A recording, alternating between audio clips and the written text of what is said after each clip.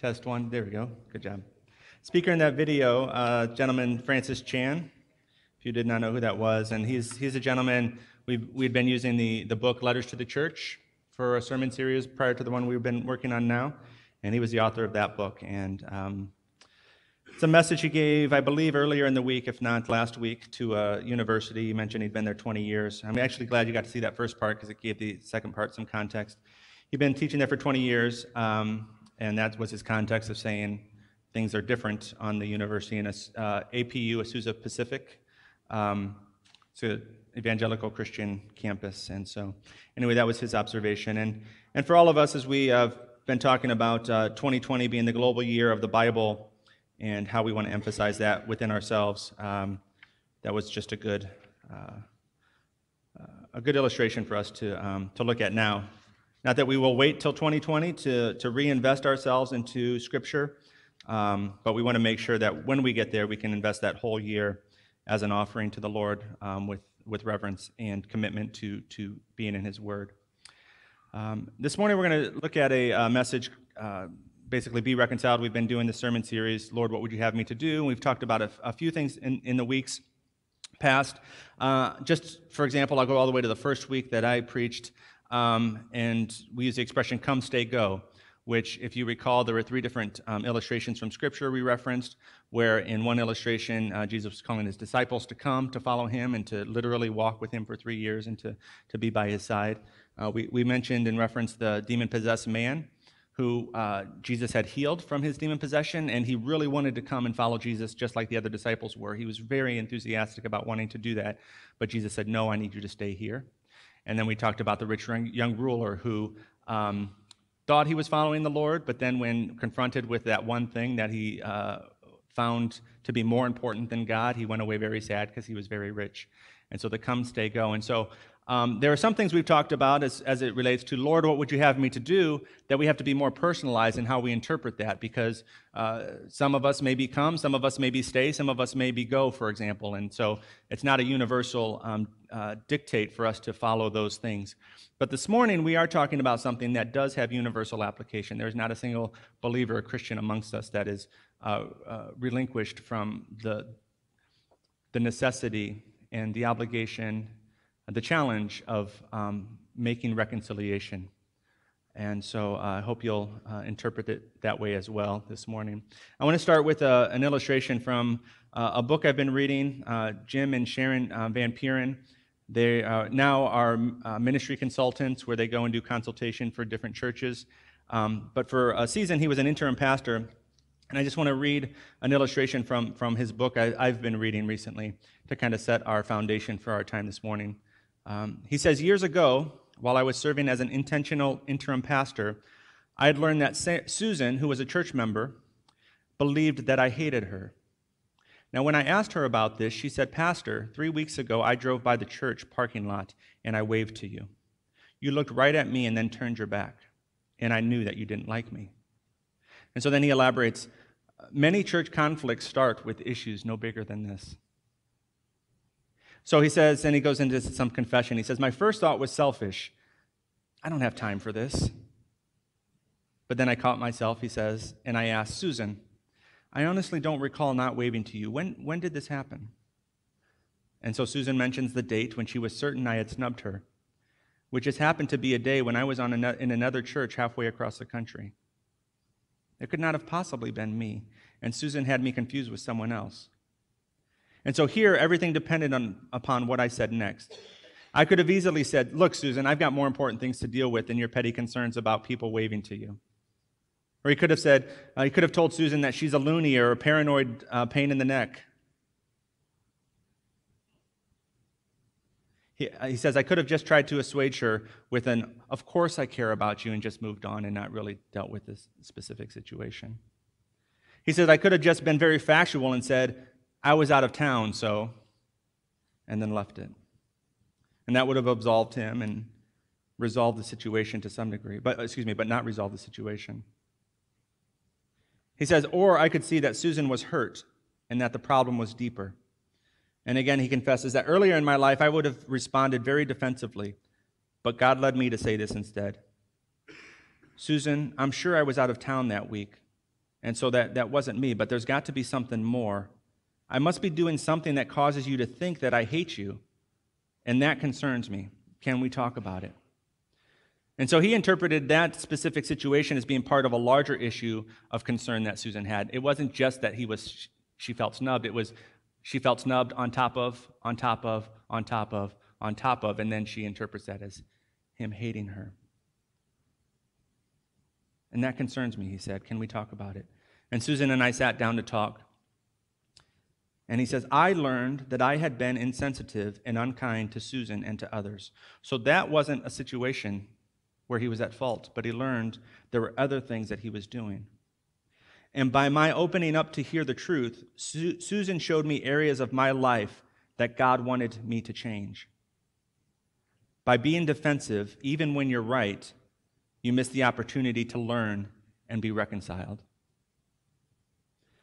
And so today we're going to take a look at a few scripture verses, and we're going to move through them fairly quickly. Normally, I'm not a big fan of putting scriptures on the screen because I want us to be able to sword drill and look through scripture, but for the sake of efficiency this morning, we're going to have them on the screen. And there's going to be a couple of scriptures that you're going to look at within those larger texts that are going to be familiar to you.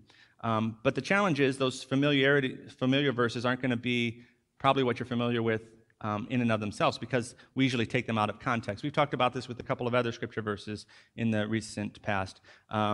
Lord, I know the plans you have for me, not to hurt me, but to prosper, those things that can be taken out of context. Philippians 4:13, I can do all things through Christ who strengthens me. It's not about being a champion sports athlete. It's about actually suffering for Christ. But we can take those out of context, and they become bumper stickers or face paint or tattoos, and that's not really what God intends them for them to be. And so as we look at a couple of these verses, you're going to have some of those, and I'll try to highlight them, and hopefully we'll have some corrective understanding of what those scriptures really mean and reference. And so the first one is James chapter 4. So it says, what is the source of wars and fights among you? Don't they come from your passions that wage war within you? You desire and do not have, you murder and covet and cannot obtain. You fight and wage war, you do not have because you do not ask. You ask and don't receive because you ask with wrong motives so that you may spend it on your pleasures. You adulterous people, don't you know that friendship with the world is hostility toward God? We need to highlight that there. Don't you know that friendship with the world is hostility toward God? So that very clearly tells us his audience. His audience is not the world that you would expect to have these types of behaviors. The audience that James is speaking to is the church. It's the church that causes wars and fights. It's the church that's causing, that he's claiming is murderous and covetous.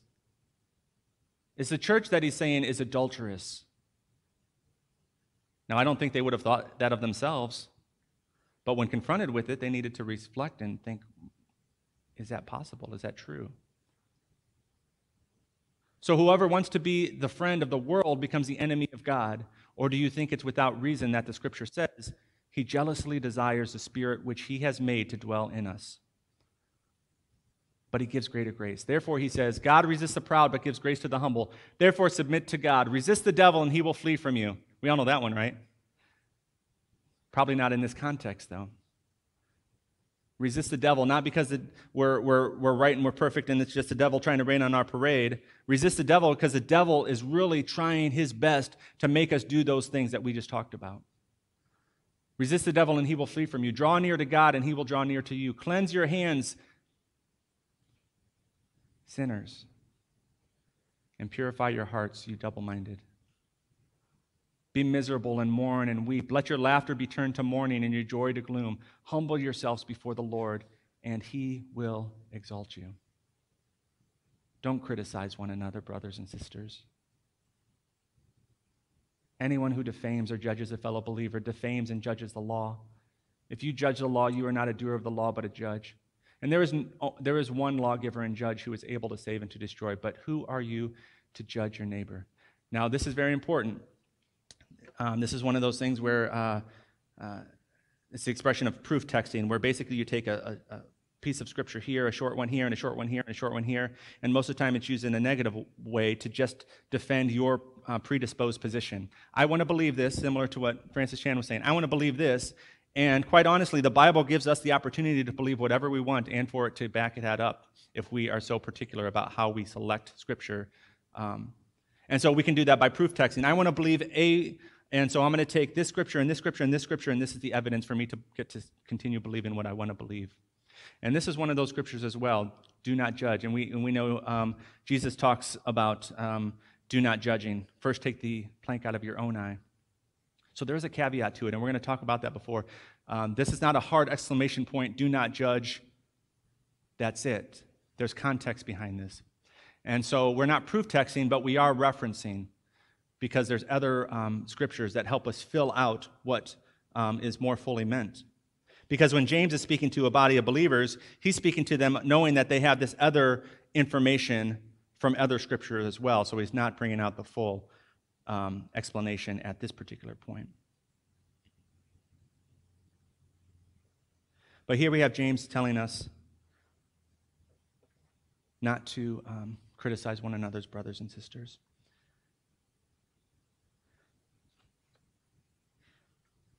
Now, very quickly, to kind of set a fuller explanation on what reconciling means, or an example of reconciliation, or the command for it. Matthew 5, if you want to look at it now or you look at it later, Matthew 5, 23 through 24, I'll read it very quickly. He says, "So if you are offering your gift on the altar, and there you remember that your brother or sister has something against you, leave your gift there in front of the altar. Go first and be reconciled with your brother or sister, and then come and offer your gift." So we're going to talk about, in a few minutes, we're going to talk about how we need to confront somebody if we believe that they have sinned against us. But we also need to recognize that we are responsible if somebody has an issue with us. If they've instigated the issue and are not confronting us, but we know that they have a concern about us, they have a problem with us, if you will, Scripture says we're responsible for engaging that dialogue, that communication. From the message, the illustration I just used, Jim Van Puren, he says, when I asked her about this, she didn't say, "Pastor, can I schedule a meeting with you? I need to talk about something." He heard that she had this opinion about him, that he hated her. He had to go and talk to her about it. Now, he could have said, "You know what? That's her problem. If she wants to talk to me about it, I'm right here. She knows where to find me." But that's not what Scripture tells us to do. Scripture says, if you are coming to church, you're coming to worship on this side or on this side. If you're coming to church and you want to present an offering to me and you want to come and worship me, but you know that somebody has a concern towards you, you may not be at fault, but somebody has a concern towards you. So far as it depends on you, we'll talk a little bit about this in a minute too. So far as it depends on you, you need to make peace. Leave your offering. Go try to reconcile with that person. In a very literal sense, presumably there would be a day in which you show up in the morning and I'm scheduled to preach and I'm not here because I realize somebody's got an issue with me that I need to go reconcile first, because I can't speak the word of the Lord to you and tell you to love your neighbor as your brother if I know that this person has an issue and I'm avoiding that interaction. So that's the significance. That's not severity, but that's the significance of reconciliation. And we're going to talk a little bit more about that in a minute. So all that to say is reconciliation, whether you're the instigator or whether the instigator is somebody else, reconciliation starts with you and I. Let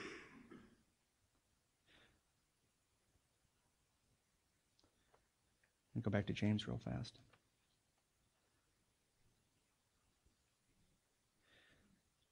You desire, James chapter 4, I'll put it back on the screen. It says, you murder and you covet and you cannot obtain. Once again, remember, he's talking to the church. And it's not that the church is going around in those days with the knife ending people's lives, but he still calls them murderers. And why does he call them murderers? Because God, Jesus, has a different definition of murder than what you and I would constitute murder. We justify some of our actions by saying, well, it's not that bad. And what did Jesus say? You've heard that you should not murder, but I tell you, if you're angry or if you insult a brother or sister, that's the same to me. That's just as doing murder to them. And so James is reinforcing that. James, Jesus' brother, is reinforcing that thought. And so when we look at Francis Chan in the very visual illustration he used on the screen, we take the word of the Lord and we say, well, it doesn't quite mean that. So this doesn't apply to me anymore. I'm not murdering anybody. And Jesus says, well, what's my definition of murder? And then we have to be honest with ourselves. Am I murdering? And then we have to ask ourselves, do we even care? Does it matter that I'm doing that? Do I care? Reconciliation. Let's move on to Galatians. So we're kind of working backwards towards Jesus. So we start with James, which is more towards the back of the Bible. We're moving more to the left if you're in your Bible, and we're going to Galatians 6:1 and 2, just 2 verses here. It says, brothers and sisters, if someone is overtaken in any wrongdoing, you who are spiritual, restore such a person with gentle spirit, watching out for yourselves that you also won't be tempted. Carry one another's burdens in this way, and you will fulfill the law of Christ. Now we have a bit of a contradiction here. James says don't judge. Even Jesus says don't judge. But here Paul is saying if someone is overtaken in any wrongdoing, well, to identify that somebody's in wrongdoing, I have to judge or at least consider or apply the fact that they're doing something wrong. I have to be, in essence, judging their behavior. Those of you who are spiritual. Those of you who have sought out the word of the Lord and are true to your discipleship of him. Those of you that have recognized you had a plank in your own eye, but you've removed it, and now you're able to see clearly. You do have not just the opportunity, but you have the responsibility of trying to invest and engage somebody who is on the wrong, wayward path. Someone that is leaving the fellowship of our Lord.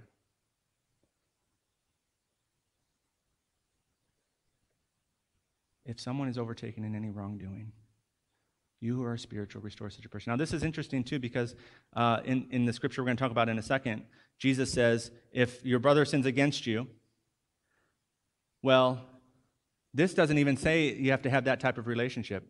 It just says if you observe anybody within your fellowship that has wrongdoing, then you have the responsibility to go and engage them. Hey, I see you're not doing so well. You haven't been at church for a while. Been looking at some of your Facebook posts. I'm a little concerned about your spiritual health. How are you doing spiritually? You and I have that obligation to one another to love each other that much that we will engage each other that way. That we would not stray and wander. And we'll fast forward to Matthew now, Matthew chapter 18. Now, these are in red letters on the screen because if you have a Bible that has Jesus' words in red letters, they will be in red letters.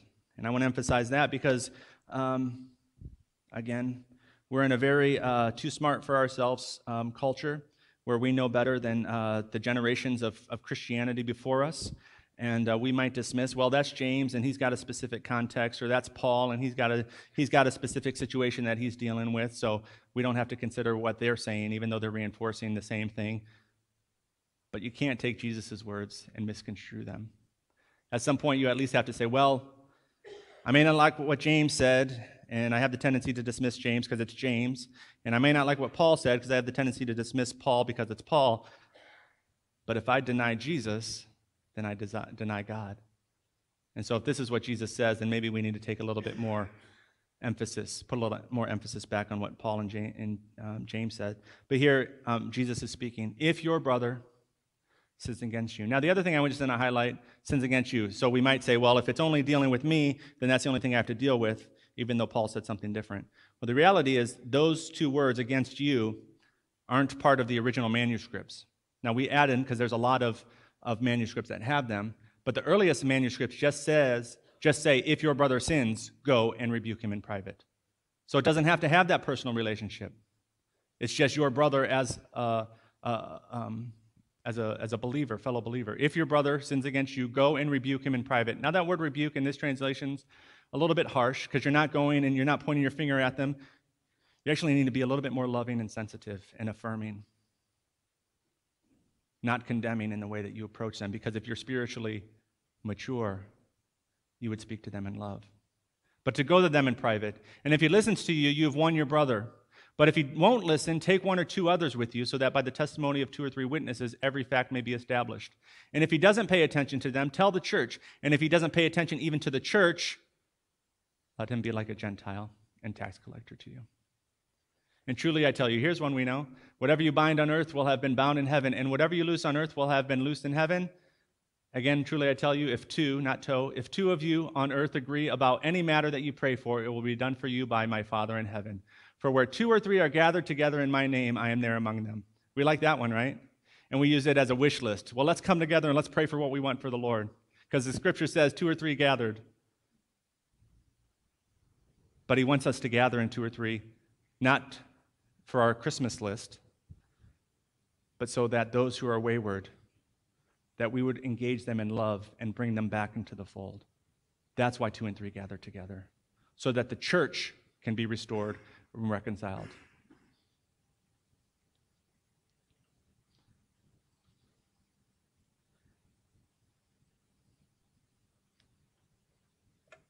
I want to, probably a silly illustration. So I use this whiteboard just every now and then, just a couple times. But I remember the first time I used it, and I brought it in here, and I had it parallel to this wall, because I didn't want it to be an obstruction on the platform. And that's where I set it up. And then I came out later, and I saw that it was moved one way. And I was like, why did somebody move my whiteboard?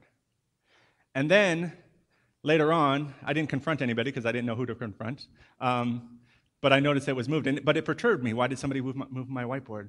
And then I realized that it was probably Chuck, because he had to get to his board so that the band knew what numbers to play, and the whiteboard was in his way from doing that.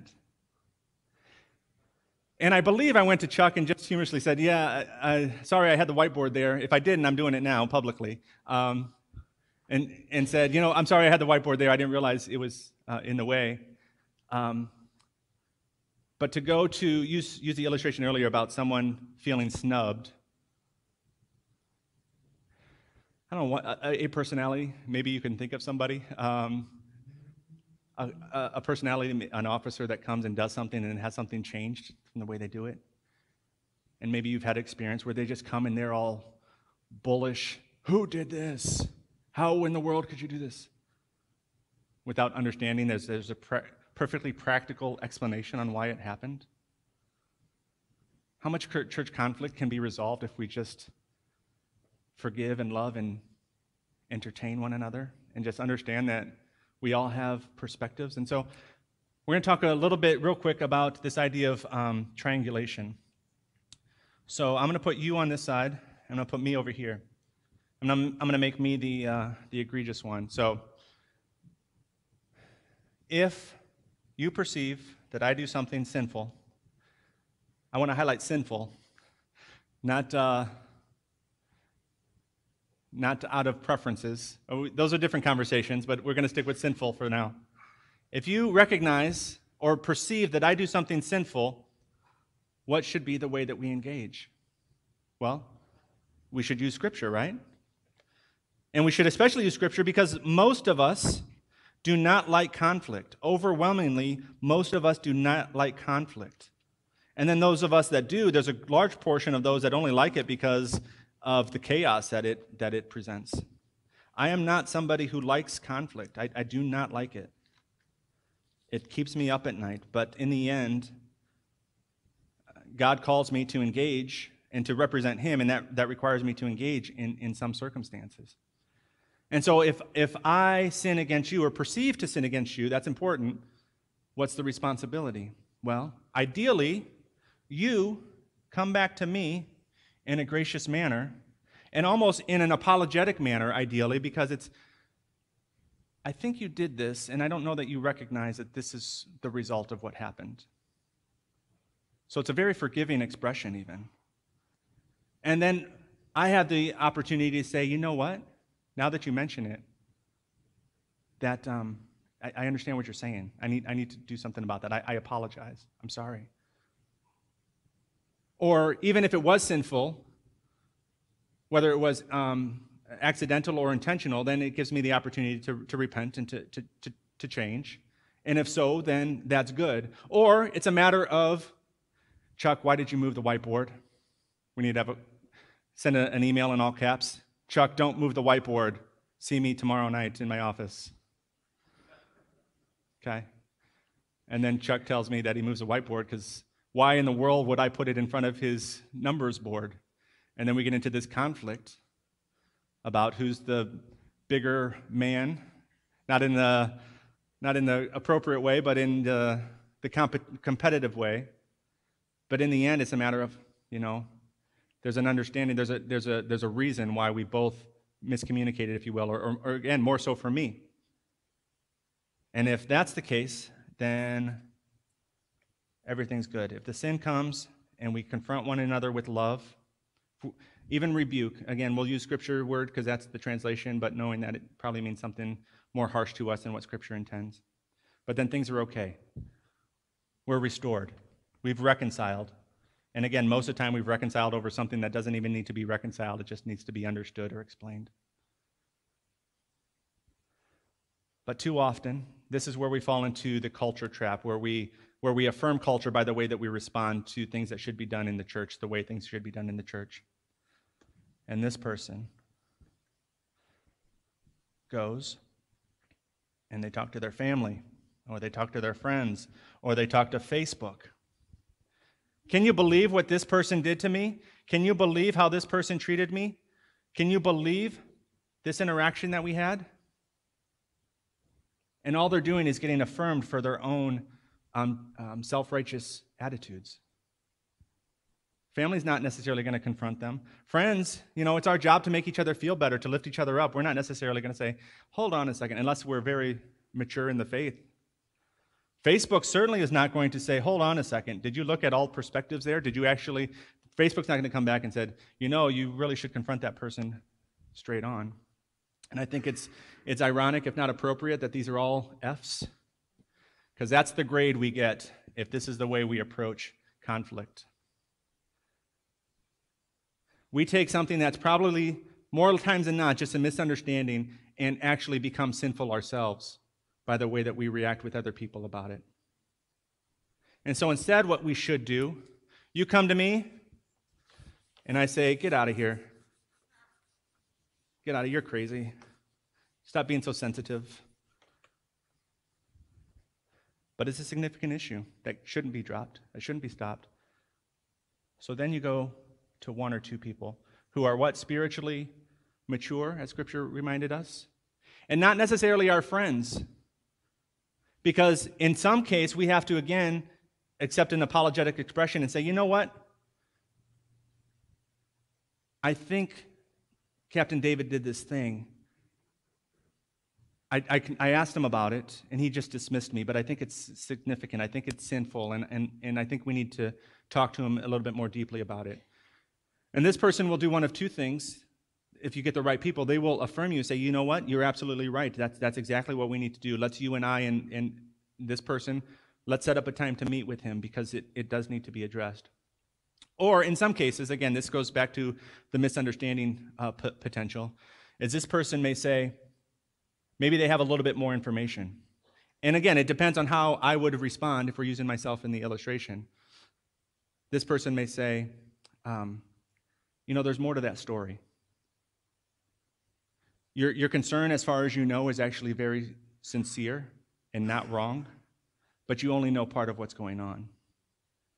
Now, this person shouldn't dismiss my behavior and say, well, that's just Captain David being Captain David, or that's just him blowing off steam. That's not appropriate. But if we're talking about a larger issue that you would pick up on, for example, this person may say, you're absolutely right. From what you know, you are right to be concerned, but that's not actually the issue that's going on. I can't tell you any more than that, but I need you to know that that's not true. So, but again, we go to the point where what the concern is correct, then the three of them go here, and Hopefully, I would see the severity of it by not just having the one person come, but then the three people come and say, you know what? We've seen this as more than just a single episode. It's a pattern that we're witnessing, that we're recognizing, similar to how Jim confessed how he had seen how he was actually hurting other people. That's the way we should do it. If your brother sins against you, go and rebuke him in private. If he listens to you, you won't have your brother. You have won your brother. But if he won't listen, take one or two others, so that the testimony of two or three witnesses, every fact may be established. Every fact may be established. If he doesn't pay attention to them, tell the church. If he doesn't pay attention even to the church, let him be like a Gentile and tax collector. Quick concept. We're getting close.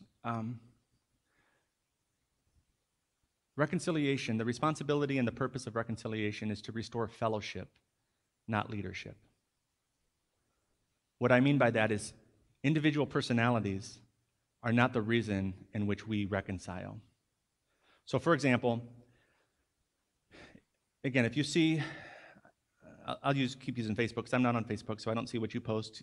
I don't post anything. But if I were on Facebook and I posted myself at a casino pulling a lever or drinking a beer, and one of you rightly comes up and confronts me and says, what's this about? Well, that's just how I have to spend my time. I just need it. I've got all this other stuff going on. It's just the way I need to do it.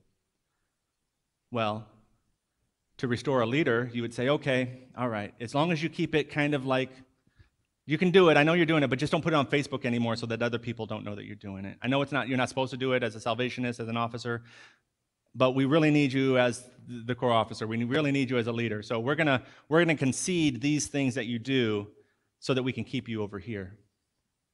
That would be restoring the leader, which would be wrong. The responsibility is not to restore leadership, but fellowship. You are more important than an individual. If the individual decides that they prefer not to be in fellowship.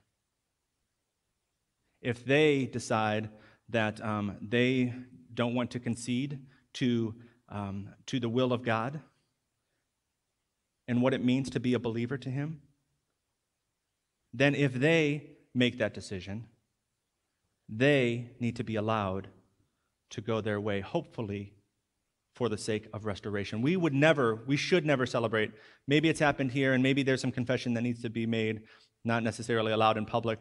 But if we've ever celebrated somebody leaving this congregation, this core, then we have sinned.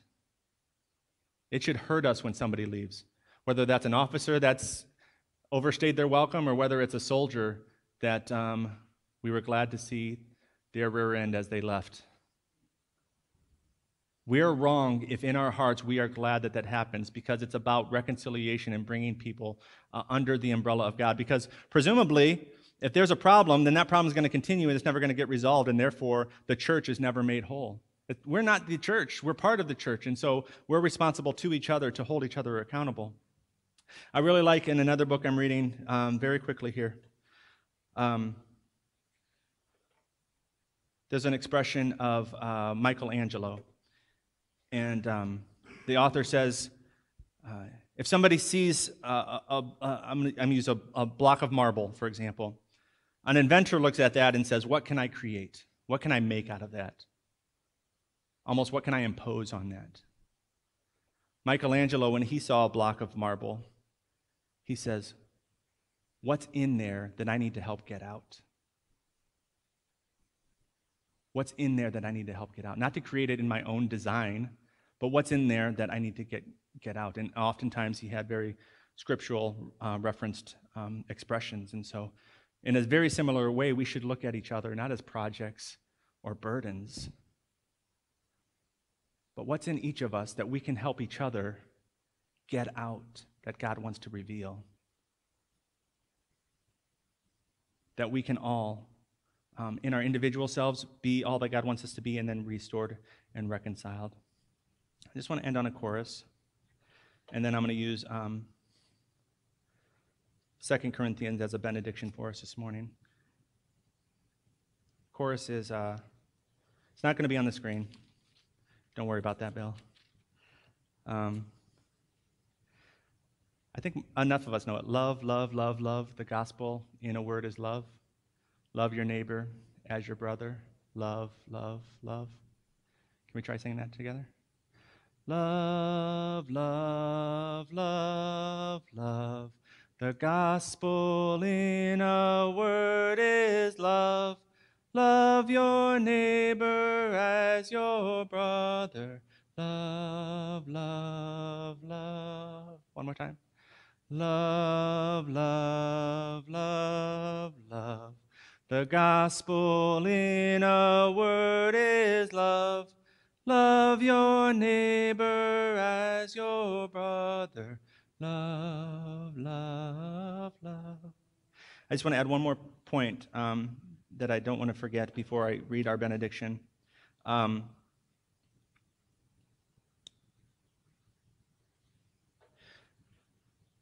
think it's fair and true and accurate to say you have to earn someone's respect. I believe that's fair and accurate. But you cannot earn love. You cannot require somebody to earn your love.